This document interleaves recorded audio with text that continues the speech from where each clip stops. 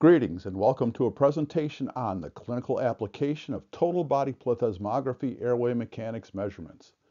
Since we all have different pulmonary diagnostics background, it's my hope that this information will either be new or reinforce what you already know. The slides are numbered on the bottom right. If you need to leave the presentation, you can always note where you left off and pick it up from there later on. This presentation is about 50 minutes in length, so if you haven't done so already, grab a beverage, a snack, and get comfy. I have no conflicts of interest to report. The intent of this presentation is to serve as an introduction to the practical application on how airway mechanics measurements can enhance the pulmonary evaluation of select patients. Improvements in disease detection should ultimately reduce healthcare costs as patients would be medically managed more effectively and efficiently. The term airway mechanics refers to airway resistance measurements and related indices, airway conductance, specific airway resistance, and specific airway conductance. These are important pulmonary diagnostic tools. Airway mechanics data can be used in conjunction with other pulmonary diagnostic procedures or as standalone information if the subject is unable to perform more traditional testing, say spirometry, in an acceptable and reproducible manner. This is a topic that I've been passionate about for numerous years. Unfortunately, there's a paucity of information on this topic. Technical descriptors are published, but very little information is available on the applications of airway mechanics measurements. Total body plethysmographic measurements have been a mainstay in some hospital-based pulmonary diagnostic laboratories for many years, since individuals with obstructive lung disease have similar appearances of their forced expiratory spirograms. Airway mechanics measurements are employed to assist the clinician to differentiate the site, as well as quantify the severity of airflow limitation. On the other hand, some individuals with airways disease have essentially normal appearing spirograms. In this instance, measurements of airway mechanics enhance pulmonary diagnostic evaluation and provide the clinician with better information about the integrity of the patient's airway caliber. Because of this heightened sensitivity, airway mechanics may be incorporated as primary diagnostic measurements or as adjunctive measurements to evaluate the presence and/or extent of airways disease. Nevertheless, in the past, because of perceived technical and procedural difficulties associated with measurements of airway mechanics, most testing was generally limited to research and/or larger hospital-based laboratory environments. Within the last 30 plus years, design improvements combined with computerization of data collection have resulted in today's total body plethysmography systems becoming more reliable, easier to operate, and easier to maintain. However, it should be appreciated that even the most sophisticated and accurate equipment is useless unless there exists a well-informed and highly trained individual to obtain and report reliable patient data so that providers may develop the best possible medical treatment plans for his or her patients. In 1998, the ATS first published the Pulmonary Function Laboratory Management Procedure Manual with the intent of providing rationale behind as well as standardizing the methods involved with how pulmonary diagnostic testing data is derived and reported. Airway resistance measurements were addressed in this nationally accepted resource. The American Thoracic Society manual is periodically updated to reflect current practice. Additionally, the American Association for Respiratory Care recognized practice variability and the necessity to standardize body plethysmographic measurements. Therefore, in the December 1994 issue of Respiratory Care, the Body Plethysmography Clinical Practice Guideline was first published in an effort to potentially reduce practice variability. This Body Plethysmography Clinical Practice Guideline was subsequently updated in 2001. Despite the importance of this updated clinical practice guideline, it was soon after retired with procedure deference given to the ATS Pulmonary Function Laboratory Management Procedure Manual. My careers have provided me with rare opportunities to work closely with some of the brightest and most respected researchers, clinicians, diagnosticians, and leaders in their respective fields. I'm also grateful to have had the opportunity to work with some key professional healthcare organizations on important projects whose ultimate objectives were to improve upon the delivery of high-quality care. So let's get on with the show. The objectives and areas to be discussed are listed below. Some common terms, definitions, and concepts used with airways mechanics, the effect of lung volumes on airway mechanics, potential indications and relative contraindications for airway mechanics measurements, Some select technical considerations when determining airway mechanics and clinical applications of airway mechanics measurements using case studies. So let's take some time to review some common terms, definitions, and concepts associated with airway mechanics measurements. So for this presentation, airway mechanics refers to airway resistance, which is abbreviated as sRaw, airway conductance, sGaw, specific airway resistance, sRaw, and specific airway conductance, sGaw. So the next two slides contains terms, definitions, and concepts used throughout this presentation. I would recommend, if you have the opportunity, to take a screenshot of these because they will be used frequently.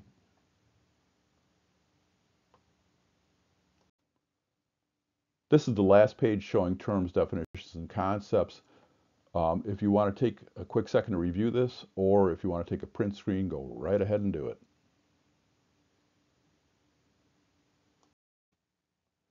So for these airway mechanics terms and concepts, I've listed out what are considered the normal adult values that were obtained from the Ward and Beauchamp study. Airway resistance, sRaw, is equal to mouth pressure minus alveolar pressure divided by airflow. Conductance is simply the reciprocal of resistance. Specific resistance is equal to resistance times the volume at which the measurement was obtained. And specific inductance is the reciprocal of specific resistance. Airway resistance is simply the pressure required to generate airflow. It's equal to the driving pressure, in other words, the mouth pressure minus the alveolar pressure divided by flow. There's an important thing to remember is that there's a hyperbolic relationship between lung volume and airway resistance. As lung volume increases, airway resistance decreases. This graph illustrates the relationship between airway resistance and lung volume. Airway resistance is displayed on the y-axis and increases going up. Lung volume is displayed on the x-axis and increases going from left to right. As can be seen, there's a hyperbolic relationship between airway resistance and lung volume. As lung volume increases, airway resistance decreases. Conversely, as lung volume decreases, airway resistance increases. When we're talking about airway conductance, sGaw, it's simply the reciprocal of resistance. There's a direct, almost linear relationship between lung volume and sGaw. As lung volume increases, airway conductance increases. This graph illustrates the relationship between airway resistance and its reciprocal, airway conductance. As stated before, there's a direct, almost linear relationship between lung volume and airway conductance. As lung volume increases, airway conductance increases. Specific airway resistance is simply the lung volume at which airway resistance was measured. Specific airway conductance, sGaw, is the lung volume at which sGaw was measured. Specific airway conductance is considered a measure of intrinsic airway resistance, which is volume independent. This graph illustrates that specific airway conductance remains basically unchanged no matter what lung volume is chosen. Keep this figure in mind as we go through the presentation, as it clearly shows the relationship between resistance, conductance, and specific airway conductance. As I go through the presentation, having a clear understanding of what each of these terms represents is important. However, what I'm going to be focusing on is sRaw, sGaw, a little bit of sGaw, and I'm probably not going to mention sRaw at all. Poiseuille's law mathematically addresses the relationship between resistance and flow by focusing on the following factors: pressure differences, the internal radius of a particular tube, the length of a particular tube, and the viscosity of a gas flowing through a specific tube. In this case, the tube represents airways. So the take-home messages are: reduce the radius of a tube by 1/4 and the resistance increases 16 times. Also, as can be appreciated, very small changes in airway caliber may have profound effects on airway resistance. Let me try and break down Poiseuille's law even further with this example and applying it directly to the topic of this presentation. Remember, if you reduce the radius of a tube by 1/4, the resistance increases 16 times. Applying that concept to the ease of breathing through a tube, say 4 inches in length, with a diameter shown in A, how much resistance would it have compared to the 4-inch tube marked as B?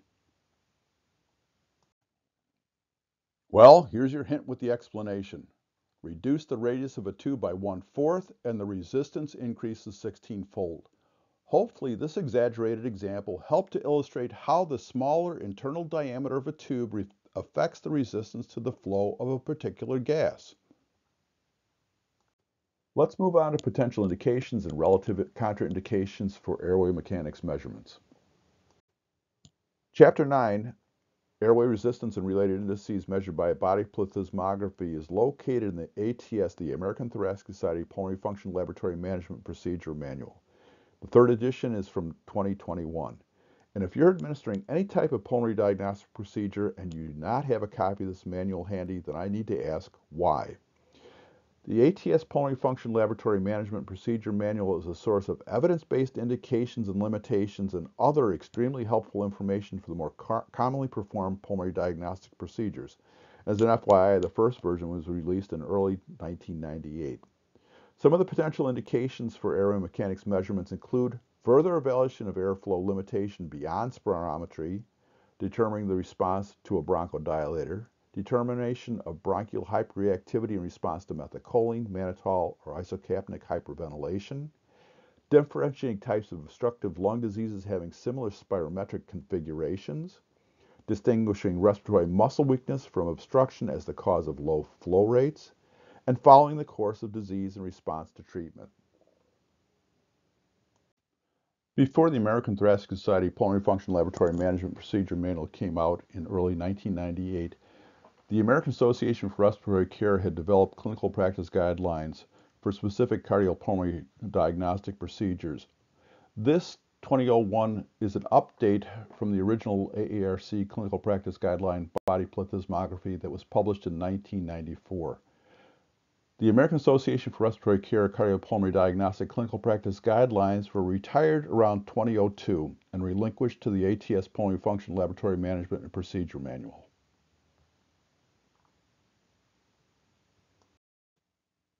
So some additional considerations for the clinical applications of airway mechanics measurements include to detect airways disease earlier than is possible by spirometry. Spirometry is an insensitive tool to assess airway dysfunction. If properly performed spirometry results are abnormal, then the subject has apparent lung dysfunction. However, with spirometry, the absence of airflow limitation does not necessarily mean that lung dysfunction is not present. To differentiate airways disease from other causes of obstruction, we'll talk about this a little bit later on. To provide an effort-independent measure of airway status. Now, effort-independent, the entire process from test instructions and demonstration to final measurements commonly takes place in less than 5 minutes. Thus, compared to, say, forced expiratory spirometry, airway mechanics measurements are rapid, easy for the subjects to perform, and require a minimum of subject participation in the testing process. Some additional areas to consider include airway mechanics being more sensitive in diagnosis of airways disease, earlier detection of airways disease. Airway mechanics may be more accurate in evaluation of airway reactivity, for example, with bronchodilation and bronchoprovocation. They may provide a differential diagnosis of obstructive disease, central versus peripheral obstruction, and they provide an enhanced evaluation of upper airway lesions. The following relative contraindications for airway mechanics measurements were derived from Chapter 9 Procedure, Airway Mechanics and Related Indices Measured by Body Plethysmography from the ATS Pulmonary Function Laboratory Management and Procedure Manual, 3rd edition. Obviously, mental confusion, muscular incoordination, body casts, or other conditions that prevent the patient from entering the plethysmograph, or if they can't perform the required maneuvers, such as panning against a closed shutter. Claustrophobia, the presence of devices that cause changes in pressure inside the closed cabinet. Continuous O2 therapy that can't be temporarily discontinued, or the inability to pant in a smooth, coordinated fashion. Going on to the next section, we're going to look at some select considerations when determining airway mechanics. The first area to consider is selection of predicted reference equations. First of all, the characteristics of the healthy reference population should ideally match the subjects or the clients being evaluated in your laboratory setting. Secondly, the equipment, techniques, and measurement conditions should be similar. In other words, you should measure the open shutter loop in the same manner as the reference authors did. Number 3, following selection of appropriate reference values, compare the measurements obtained from a sample of healthy individuals that you can select, for example 10 or 20 of them, over the appropriate age range to the predicted values obtained from the selected reference values. The next series of slides will be looking at open shutter loop morphology. Then the next 2 slides are simply to orient you on how inspiratory and expiratory flows are displayed during this particular presentation. You'll notice that the flow lines are limited to 0 and plus and minus 0.5 liters per second. We'll first look at how inspiration is displayed. Just after exhalation and prior to inspiration, there's a period of no flow. When inspiration begins, the flow is deflected downward and slightly to the left. Note the negative flow depiction. Now, let's take a look at expiration. Just prior to exhalation, there's no flow. From the start of exhalation, during exhalation, and just prior to the beginning of inspiration, again no flow, the flow is represented as being deflected upwards and slightly to the right. Note the positive flow depiction. Now your system may display inspiratory and expiratory flows in a different manner. It doesn't matter. I just want to be certain that you understand how flows will be graphically represented throughout this presentation. It's during the open shutter panning mode when airway resistance measurements are made by plotting changes in pressure divided by flow and calculating the resultant tangent. The slope of this tangent is measured through the zero flow point of the open shutter loop, with points at plus and minus 0.5 liters per second, which define the ends of the tangent. In order to standardize the procedure, the open shutter tangent should be measured between plus and minus 0.5 liters per second. The total body plethysmograph resistance measurement is then corrected for the volume at which resistance was measured by measuring the closed shutter tangent, as the changes in mouth pressure are plotted against changes in volume, or box pressure. Note, since there is no airflow during the closed shutter maneuver, mouth pressure approximates alveolar pressure. Panting, or similar term, is commonly used to assist the subject in understanding that very small volumes of air need to be moved during the airway mechanics maneuver. Even when compared to tidal breathing, the subject is only required to move around 50 milliliters per breath at a rate of around 90 breaths per minute. A good visual aid during the subject test instructions is for the operator to demonstrate tidal breathing air movement by holding their hands shoulder width. Then, the operator can place his or her first 2 digits horizontally in front of their lips to show the client how small the amount of air is required per pant. Panting at FRC is not required or recommended. Instead, the subject is allowed to choose the lung volume at which they feel most comfortable to perform the maneuver. The panting volume chosen by the subject is generally close to FRC, but may be slightly above or below FRC. Remember, specific resistance and specific conductance take lung volume into account. For example, subjects with central or peripheral airways dysfunction may choose to pant at a volume slightly higher than FRC to reduce the work of breathing associated with the panting maneuver. It's easier to perform. Conversely, morbidly obese individuals may choose to pant slightly lower than FRC, as this is easier for them to perform the maneuver. Hopefully, this illustrates why the VTG, the V-pant, obtained during airway mechanics measurements should not be used to determine static lung volumes. They're similar, yet separate measurements. Subjects with either a high-end expiratory, a high-end inspiratory, or both pressures will have distinctive loops, also known as tails. As can be seen, depending upon where the open shutter tangent is aligned, there may be different values of airway resistance determined. Unless there is a reason to include these tails into the open shutter loop tangent measurement, they may significantly alter the computer-generated line of best fit results. However, there may be certain instances when both open shutter measurements may be used to report airway resistance measurements. Doing so might provide the referring healthcare provider with a better understanding of how an abnormal airway resistance may be contributing to the client's chief complaint or diagnosis. The operator should have the ability to override the computer-generated line of best fit to assure appropriate measuring and reporting of airway mechanics measurements. Also, it's incumbent upon the user to have a good understanding of how the reference authors determined the open shutter tangent measurement when capturing reference data for airway resistance. Let's take a moment now to look at some of the technical considerations with regards to the advantages of the panting maneuver.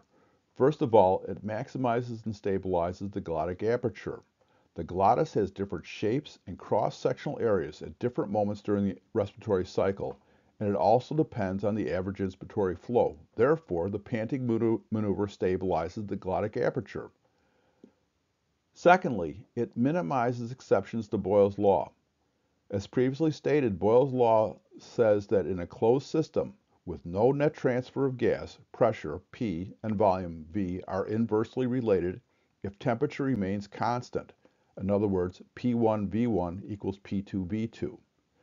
It also minimizes the noise-to-signal ratio, the effective respiratory exchange ratio not being equal to 1.0, the effect of gradual thermal shifts, and effect of small system leaks. Let's take a look at some of the open shutter panting versus tidal breathing considerations. Breathing close to 90 to 150 breaths per minute, which is 1.5 to 2.5 hertz, generally allows for a tight open shutter loop and meets the technical considerations previously described for the panting maneuver. If the total body plethysmograph has been designed to do so, tidal breathing open shutter loops may be performed with that limitation being recognized. For standardization purposes, compared to baseline, assure that the exact tangent alignment is performed with acute inhalation testing and/or serial measurements. While not meeting the technical considerations previously described for the panting maneuver, the tidal breathing tangent determination can be performed if the instrument is capable of doing so. However, despite being measured between plus and minus 0.5 liters per second, the tidal breathing tangent alignment can be assessed in a number of ways, which may affect the accuracy and meaningfulness of the reported values. Okay, let's take a look at some open shutter loop morphology, in other words, the shape of the curve. Granted, this example is a drawing and not an actual tracing, but in essence, this is what you're aiming for. Flow that is at least plus or minus 0.5 liters per second and a nice tight open shutter loop. Compared to the previous normal looking loop, this one is too small. You'll notice that the open shutter loop does not meet the plus or minus 0.5 liters per second threshold as previously described. In most instances, this minor error can easily be rectified by having the client pant at a slightly larger volume. Artifact comes in many shapes and sizes. Data may be generated from these tracings, but it's anyone's guess as to what it reflects. It's incumbent upon the operator to be able to discern what graphic is usable and what is not usable. Hint, neither A nor B is usable as an open shutter loop. For figure A, despite the lines being within the plus and minus 0.5 liters per second range and a tangent can be aligned, the graphic has no meaning. Figure B, like A, these open shutter lines have no meaning either. However, some computerized systems may make an attempt to provide a line of best fit with worthless information. Sometimes clients are overzealous when instructed to perform unfamiliar breathing maneuvers. This is where clear instructions and good coaching come into play to optimize subject performance and maximize the client experience. This pant is too slow, and it's close to being tidal breathing. If able, the subject should be instructed to simply pick up the pace so that the open shutter loop becomes more closed and meets the technical considerations previously described. This figure 8 open shutter loop is commonly observed if the subject is panting too rapidly, say upwards of 3 Hz. The subject should be able to rectify this by simply slowing down the pan frequency to about 1.5 to 2.5 Hz. The next 3 graphics illustrate acceptable maneuvers. However, much like flow volume loop graphics, to the trained eye, airway mechanics graphics oftentimes offer insight into a specific airway abnormality. Of course, the traditionally measured airway resistance would be reported. However, at times, the expiratory resistance is reported separately and indicated as such to highlight the contribution a high-end expiratory resistance may contribute to the client's clinical presentation and/or diagnosis. Inclusion of an example of an open shutter graphic may be helpful as well. Also, at times, the expiratory and inspiratory resistances may be reported separately and indicated as such to highlight the impact the end expiratory and inspiratory resistances may contribute to the client's clinical presentation and/or diagnosis. Inclusion of an example of an open shutter graphic may be helpful as well. Of course, the traditionally measured airway resistance would also be reported. This configuration looks similar to slow panting. However, despite increasing the breathing frequency, the open shutter loop will not close. If the laboratory has the capacity to assess static lung volumes via gas dilution or washout, then it might be beneficial to do so and compare the values to static lung volumes obtained plethysmographically. The intent would be to quantify the amount of unventilated lung. Since airway resistance is a function of lung volume, measuring the absolute lung volume at which the resistance procedure was performed enables the practitioner to adjust airway resistance to this lung volume and evaluate the site of airflow limitation. For example, some individuals with peripheral airways disease during testing will increase their lung volume to decrease airway resistance. It's easier for them to tolerate, it's less work. However, by doing so, the lung volume at which the resistance is measured is increased, resulting in an increased specific resistance, which is equal to a decreased specific conductance. Conversely, if the site of obstruction resides in the central airways, these individuals will not be able to substantially reduce their airway resistance by increasing their lung volumes, since the central airways are less compliant per unit volume of change than are the peripheral airways. Therefore, airway resistance will remain increased. Moving on to evaluation of airway disease. First of all, airway mechanics are more sensitive to airway narrowing, for example, bronchoconstriction, than are forced expiratory flows. Consider this a significant fall in specific inductance, about 35 to 40%, with marginal fall in flows, 10 to 20%, and FEV1 may suggest the presence of mild asthma. Unlike forced expiratory spirometry, minimal patient participation is required during airway mechanics. Airway mechanics measurements provide information about the structural integrity of the airways that is not evident with forced expiratory spirometry. Admittedly, though, both tests examine flow properties of the lung. Airway mechanics are generally more sensitive to alterations in flow earlier that can be seen with forced expirations. For example, a subject's peak expiratory flow may still be maintained within the normal range even if the functional diameter of the airways is decreased by 50%, as long as he or she still has adequate lung volume, respiratory muscle strength, pulmonary elastic recoil, and effort when performing the peak expiratory flow measurement. This decrease in airway caliber, while not always evident with forced expiratory spirometry, will be detected and evidenced as an increased resistance of the airways. Additionally, there is evidence which suggests that the peripheral airways contribute much more than 20% of the total airway resistance, possibly the majority of airway resistance. Therefore, airway resistance measurements, specific airway conductance in particular, may detect early, mild peripheral airways disease. Secondly, if used alone, airway mechanics eliminate the bronchoactive effect of lung inflations. The key feature about specific airway conductance that differentiates it from FEV1 is that it does not require deep inhalation that's part of the spirometry maneuver to measure FEV1. Data suggests that a deep inhalation can have variable effects on airway caliber, especially in asthmatic patients, with mild asthmatics or those acutely bronchoconstricted demonstrating a transient bronchodilation following a deep breath, and more severe asthmatics often demonstrating a bronchoconstriction following a deep breath. That being said, if FEV1 is used to assess airway caliber following a bronchoconstricting stimulus like methacholine or exercise, then the deep breath associated with measuring FEV1 may reduce sGaw and result in the FEV1 underestimating the effect on the airway. Because of this effect, sGaw may be a more sensitive and accurate reflection of the intrinsic airway resistance during such a challenge.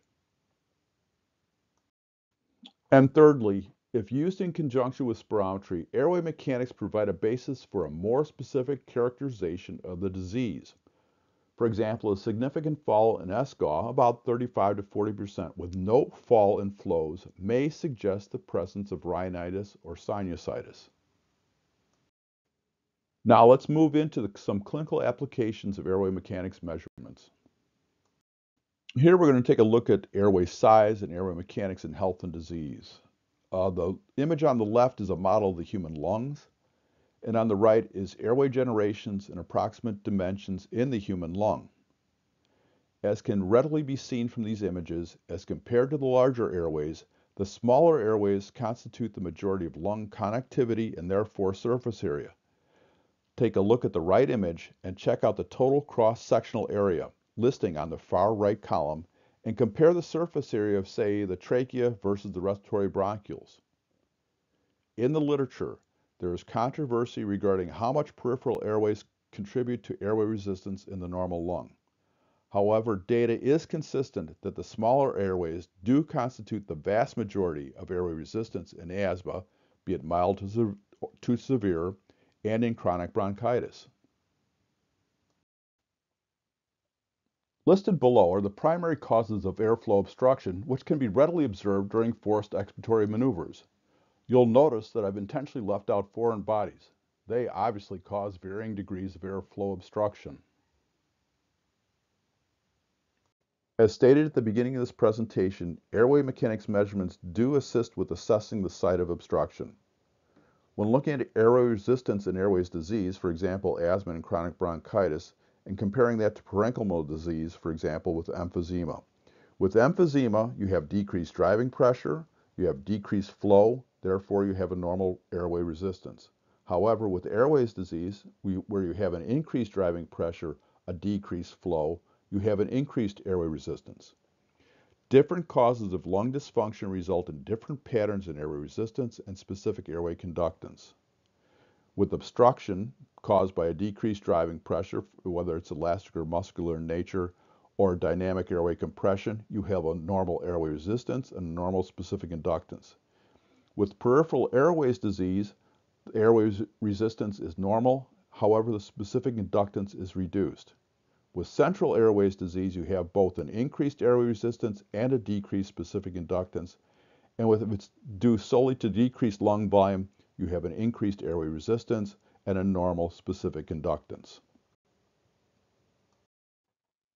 Okay, I just reviewed a lot of information and I thank you for sticking with me. Now, let's get into the meat of this presentation and review some actual subject case studies and how airway mechanics measurements can be clinically applied. The following case studies are from my teaching files that I collected while at the University of Wisconsin Hospitals and Clinics Pulmonary Diagnostic Services. No subjects are directly identified during this segment of the presentation. Also, this is data-only information. All beta-agonist medications were administered via MDI with a spacer, and methylcholine chloride was administered using a breath-actuated dosimeter.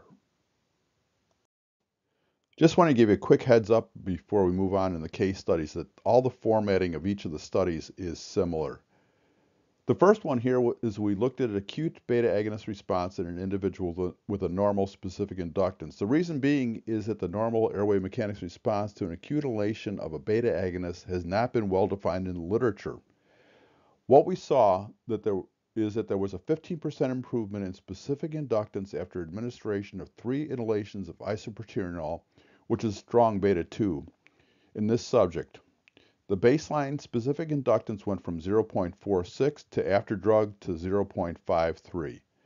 It's also important to note on this slide that the V-pant and panting frequency were almost identical. As a reminder, these University of Wisconsin Hospitals and Clinics Pulmonary Diagnostic Services Spirometry criteria were enacted prior to the current recommendations and standards. However, for some of the following case studies, these criteria provided a basis for the rationale regarding the limitation of simply relying upon spirometric data to assess the acute response to a beta-2 agonist. For our next case study, we're going to start out with spirometry values. This subject was referred to baseline testing as he perceived breathing difficulty, especially while at work. He had been working as a baker for the last 6 months, and symptoms appeared soon after his employment, and he stated that while available, he chooses not to wear a respirator. His past medical history was negative, and there was no family history of asthma. Until recently, he was a long-distance runner, but decided to reduce this activity as his exercise tolerance was worsening. When compared to his reference values for someone of his age, gender, and height, the baseline spirometry values show above normal FVC, FEV1, and peak expiratory flow, which may be related to his exercise and training history. While still within the normal range, the percent predicted FEF 2575 may be considered disproportionately lower than the percent predicted FVC. The percent predicted FEF 2575% divided by percent predicted FVC is less than 80%. However, the 1991 ATS interpretation recommendations state that well-trained athletes may have a reduced FEV1 to FVC ratio, as well as reduced midflows, primarily because of the training effects on thoracic musculature. Continuing with this subject, baseline airway mechanics measurements fall within the normal range, although the sGaw is on the low end of the normal adult range. Again, when compared to his increased spirometry values, this sGaw may also be disproportionately reduced. An acute response to bronchodilator, albuterol, was elected to be performed during this visit to see if his midflows and sGaw might improve. As was seen, there was no significant bronchodilator response in his spirometry values. However, sGaw dramatically improved. For example, more than 45 to 55% change post-intervention compared to baseline. This again illustrates the limitation of simply using spirometry to assess the potential effects of beta agonist response in the clinical setting. Further testing, on another day, our case study subject exhibited a positive spirometric and airway mechanics response to a low dose, 1 inhalation of 5 milligrams per milliliter of methylcholine chloride, confirming the suspicion of reactive airways disease. Our next case study starts out with spirometry, and this subject had previously been diagnosed with asthma and had not been adherent to her prescribed controller medications, as she felt fine. However, she did use her albuterol rescue inhaler prior to jogging, which was generally around 5 miles 3 to 4 times per week. And no controller or rescue medications were used for 3 days prior to baseline testing. Baseline spirometry suggests significant airflow limitation with a demonstrable response after acute beta agonist administration. But despite this nice post-drug response, airflow limitation was still evident by a reduced FEV1%, FEF 2575%, and percent predicted FEF 2575% divided by percent predicted FVC ratio being less than 0.8. The subject requested that instead of isoprel, albuterol be used, as she had experienced heart palpitation in the past after inhaling isoprel. Measurement of airway mechanics propose a much clearer picture of the total response to acute inhalation of a beta agonist, as all of these parameters return to within the normal range. As a reminder, the low normal limit for sGaw is 0.19, based upon Ward and Beauchamp data. The other parameter to note is the dramatic reduction of the V-pant, which may suggest air trapping during baseline measurements. Note that despite a reduced FVC, FEV1, and significantly reduced FEF 2575, this subject was still able to maintain a normal peak expiratory flow. In my opinion, this example exemplifies the limitation of using peak expiratory flow as a standalone measurement. Even after the administration of a strong beta-2 agonist, there was no significant improvement in her spirometric data. Given that the subject was taking a non-cardioselective beta blocker, atenolol, the isoprel effects on her spirometry response may have been negated. However, airway mechanics measurements show another picture, not evident with spirometry alone. Here, unlike her spirometry values, her airway mechanics measurements were close to normal at baseline and completely normalized after an acute inhalation of isoprel. This additional airway mechanics information provides a clearer understanding on how this individual may benefit from a tailored therapeutic approach to her medical management. This case study also highlights the importance of including airway mechanics measurements when assessing the acute response to an inhaled agent. Pre- and post-beta agonist spirometry studies alone would have completely missed out on the positive effects observed with these airway mechanics studies. Moving on to our next case study, this was a 60-year-old male undergoing a bronchial provocation study with methylcholine chloride. And as you'll notice as you look through this data, for this study, VTG is not VPANT. At the University of Wisconsin Hospitals and Clinics Pulmonary Diagnostic Services, time permitting, tidal breathing volume of thoracic gas was often assessed as part of the bronchial provocation protocol. Now, this subject was evaluated for the possibility of having reactive airways disease, as he noted occasional wheezing, particularly after exercise. An exercise-induced bronchospasm study was negative.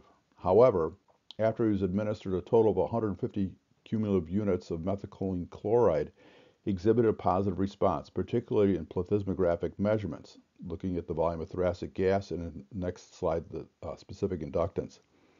These changes are indicative of nonspecific airway hyperreactivity. Plethysmography measurements proved to be much more sensitive than spirometry when evaluating this subject's response to an inhalation challenge. Remember, his VTG increased 47%. Simply measuring his spirometric response would not have been effective enough to quantify the extent of bronchoconstriction that occurred during this test. The FEV1 did not decline by at least 20%, which is the indicator most clinicians use to evaluate airway hyperreactivity. Also, after inhalation of the methylcholine, despite the significant elevation in VTG, again it increased by 47%, and a reduction in specific inductance compared to baseline, this subject had absolutely no sensation of any of these changes of his lung volume and/or function. Now remember, at the time of this study, the ATS recommended significant pulmonary function changes during bronchial provocation testing as percent change from baseline, FVC minus 10%, FEV1 minus 20%, peak expiratory flow, and FEF 2575 declines of 25%, an increase of the VTG by 25%, and a specific inductance reduction by at least 45%. Some authors again suggest that change between 50 to 55% may be more significant than just simply having a cutoff of negative 45%. This subject was referred to the laboratory to assess reversibility of documented airflow limitation, which was based upon screening spirometry. She presented with spirometric evidence of airflow limitation as evidenced by a reduction in her FEV1 to FVC ratio, combined with a reduction in FEF 25-75%. Note, however, that her peak expiratory flow fell within the normal range, and unlike the FVC, FEV1, and FEF 25-75, did not exhibit a positive response to an acute inhalation of a bronchodilator, in this case isoproterenol. At the time of this testing, the ATS defined a positive response to a beta agonist as greater than 12% and a 0.2 liter improvement in either the FEV1 or FVC. We might also consider a positive beta agonist flow response as an improvement of at least 25% in either the peak expiratory flow and or the FEF 25-75. Despite significant post-drug improvements in FVC and FEV1, as well as the FEF 25-75%, the subject's spirometry values did not normalize. With the same subject, note that the post-isoprel airway mechanics measurements improved significantly. Raw normalized and sGaw approached a lower normal value. The question then arises, why did this subject's airway mechanics measurements more closely approach the normal range and her spirometric values, while admittedly, or significantly improved, did not? During measurements of airway resistance, the maximal compressible effects occurring during forced expiratory maneuvers are obviated. Some beta agonists, isoproterenol in particular, cause transient decreases in bronchial myogenic tone, which results in airways becoming more compliant and compressible. Airways temporarily lose the structural rigidity exhibited during bronchospasm as the bronchial smooth muscle relaxes. Therefore, in this example, while the forced expiratory volumes and flows improved, they did not normalize, as we have seen with her measurements of airway mechanics. Remember, airway mechanics require minimal movement of air and intrathoracic pressure during the measurement process. This next case study is a female of 44 years of age, status post-pneumothorax, with a diagnosis of questioning whether or not she has obstructive lung disease. Other studies show that she did have a normal diffusing capacity.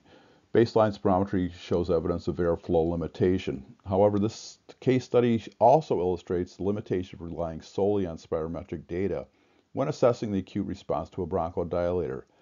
Other than some improvement in FEF25, 75%, the other spirometry parameters did not change much from baseline. Again, with this subject, her airway mechanics data significantly improved post-drug, in particular her specific inductance. This would not have been appreciated if only spirometry was used to assess a response to acute inhalation of a beta agonist. This additional information would be helpful to appropriately manage her pulmonary dysfunction. Ideally, after a pre-specified amount of time, follow-up pulmonary diagnostic testing would be performed after the subject was adherent to a therapeutic regimen designed to optimize her pulmonary status.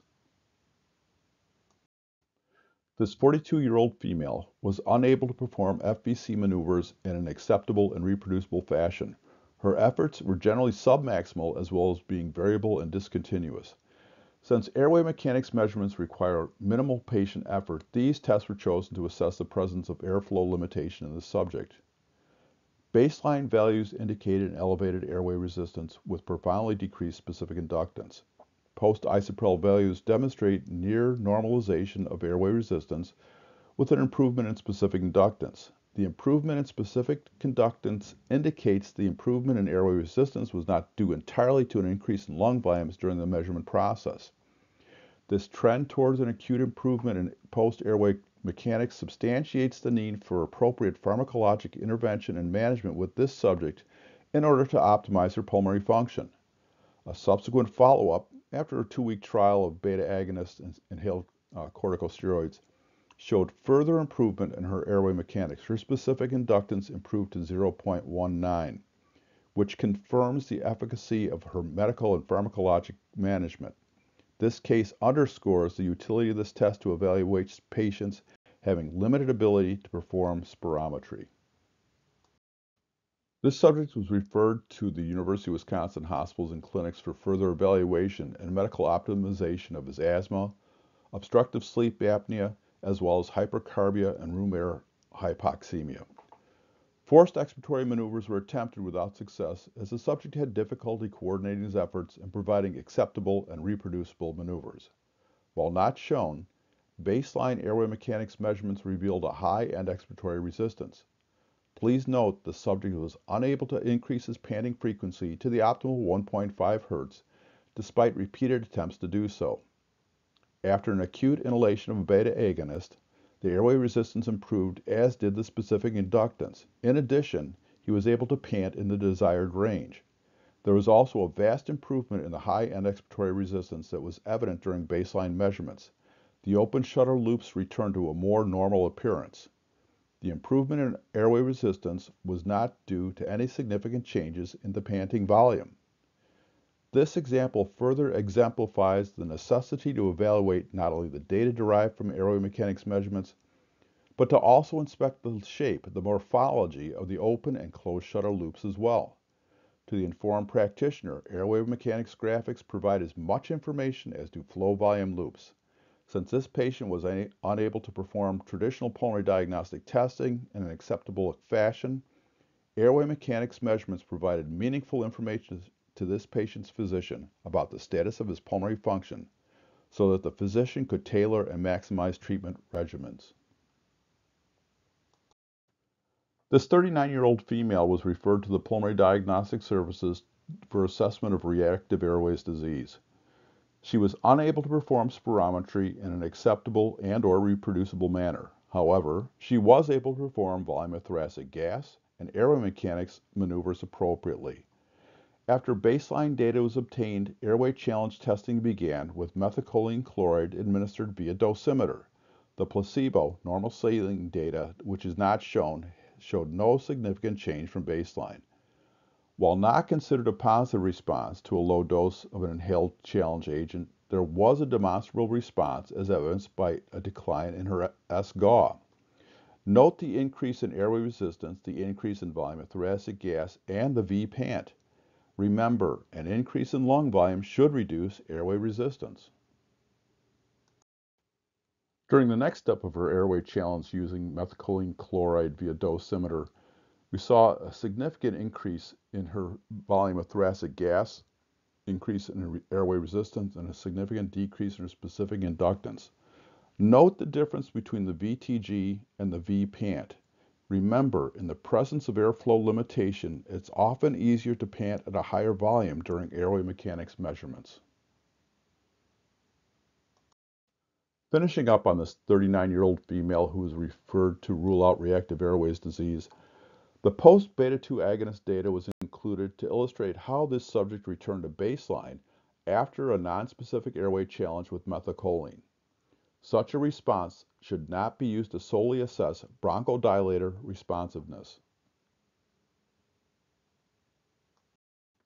This 35-year-old female was referred to the Pulmonary Diagnostic Services for evaluation of her periodic dyspnea.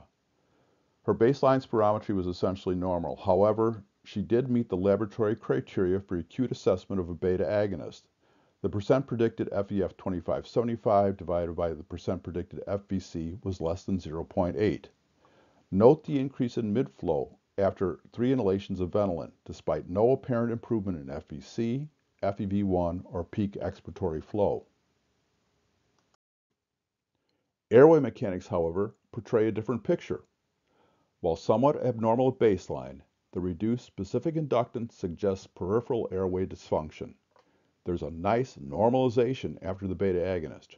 Remember, in a subject with normal specific inductance, we have observed a minimal specific conductance response after administration of a strong beta agonist, isoprel. The specific inductance only improved 15%.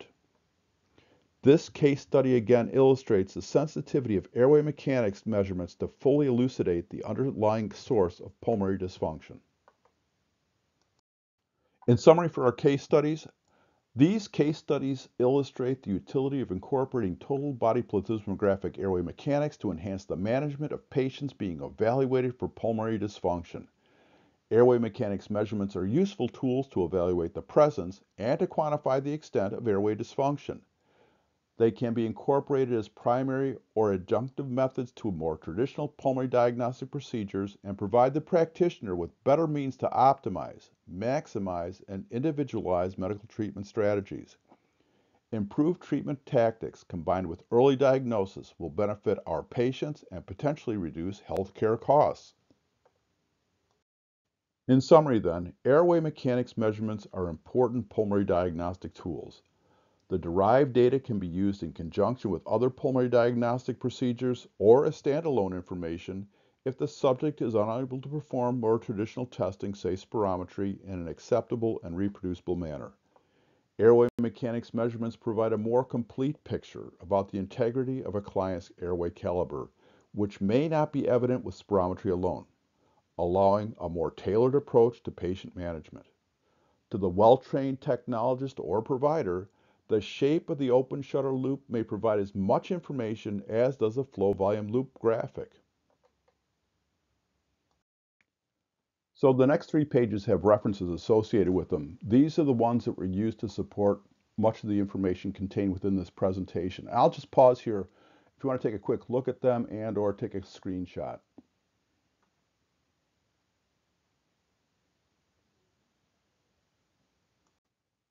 And this next slide, as it states, provides additional references. And I'll just pause here if you want to do a quick review of these as well as take a quick screenshot.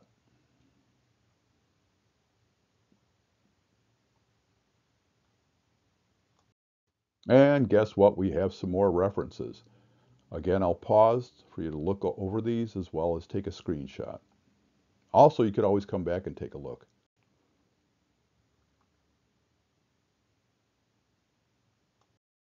Okay, that's it. Thanks so much for taking time out of your busy schedule today. Hopefully, there were some new insights or some information that supported what you already knew. Either way, please share your thoughts. My contact information can be found on the Pulmonary Diagnostic Laboratory Resource Center located at www.pftlabresources.com. Also, while on my website, check out the other focus areas by double-clicking on the Resources tab. Thanks so much. Take care.